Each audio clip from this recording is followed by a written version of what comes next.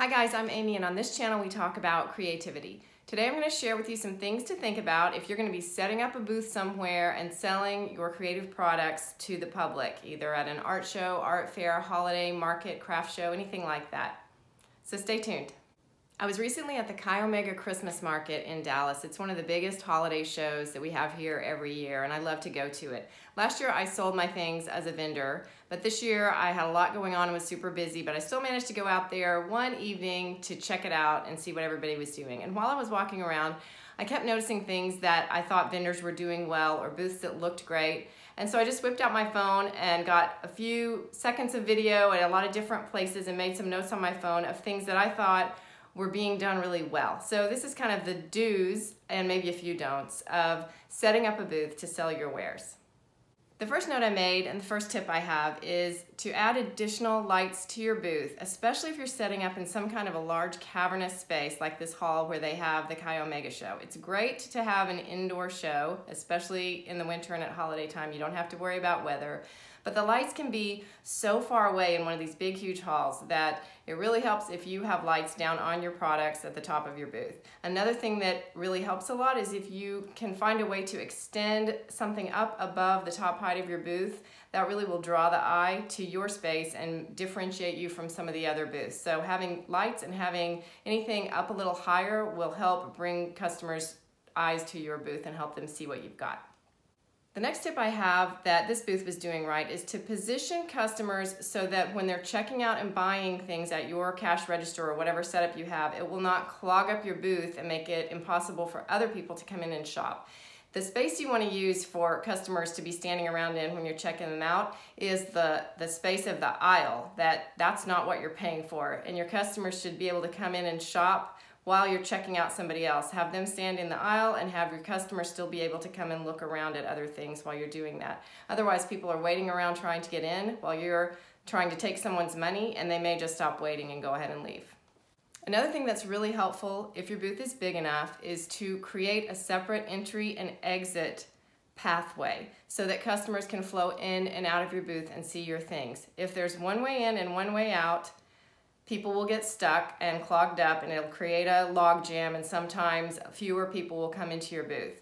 And the more narrow that space is, if you only have one space, the worse that problem is going to be. So if you can set it up where you have sort of a center island and a place for people to come in and a place for people to naturally go out, it will help with your traffic flow.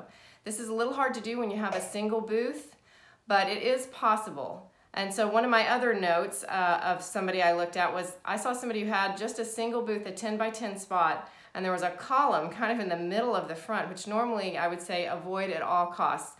There are architectural things you need to check the floor plan and try to make sure you're not getting a booth that has some kind of weird architectural thing in there that's going to mess up your setup for your shelves or whatever you normally use, because that can really mess up your plans when you're trying to set up something and then there's this big column or wall or something there that you weren't planning on. So make sure that you know exactly what your booth is going to look like.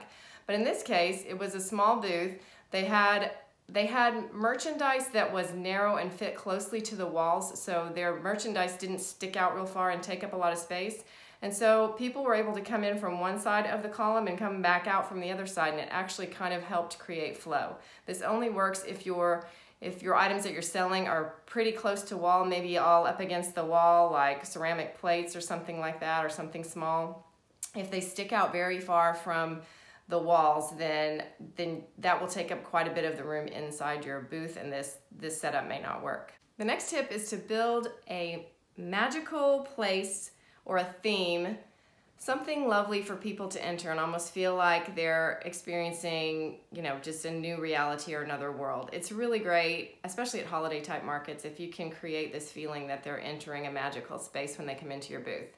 Some booths do this really well, and it's a lot of fun for customers, and it really draws them in. This next tip is a don't. I tried to really stick with positive things I was seeing instead of showing things that don't work well, but I have to say, do not build a cage or a trap where there's one way in and then people are really blocked into your booth. People do not like to make a commitment to your booth until they've already kind of seen what you have and have some idea that it's something they're interested in, because the vendor's going to be sitting there, it's a person, and they don't want to be rude and like come in and then go, oh, I don't like this, and walk right out again. They want to have an idea of what they're getting into before they commit enough to actually step into your booth.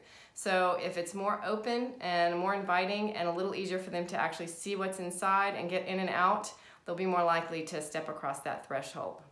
The next tip is, if your product needs explaining and that people can't just get the gist of what it is in just a few seconds by taking a look at it, consider getting a carnival barker. I say this because a lot of us artists and creative type people are more introverted, and it's not that easy necessarily for us to kind of flag somebody down and talk about ourselves and tell them how great our art is or our product.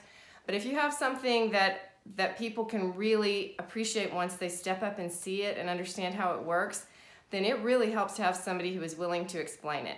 So what I'm saying for carnival barker is also known as an extroverted, enthusiastic friend you have who really thinks your stuff is great and is maybe a little better at just talking to people they don't know than you are. It's really helpful to have a friend like that there. And also, other people can brag about your work easier than you can. So consider finding that special person to kind of help make sure that people understand what you have and what you do.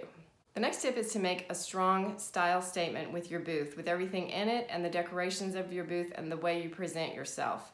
Especially if you have a mix of products as opposed to just one type of product, like all Christmas ornaments or all picture frames or all tea towels or all socks, something like that. If you have a mixture of things, jewelry, clothing, handmade, refurbished pieces, decor items, make sure that everything speaks to the same style, the same design vibe, because what you want is for a customer to walk by and say, oh, this is me, this style is me. And then that way they recognize that everything in here is possibly something they'll be interested in buying because they've decided that you get their personal style and that you have created a booth with an assortment of products that will all appeal to them.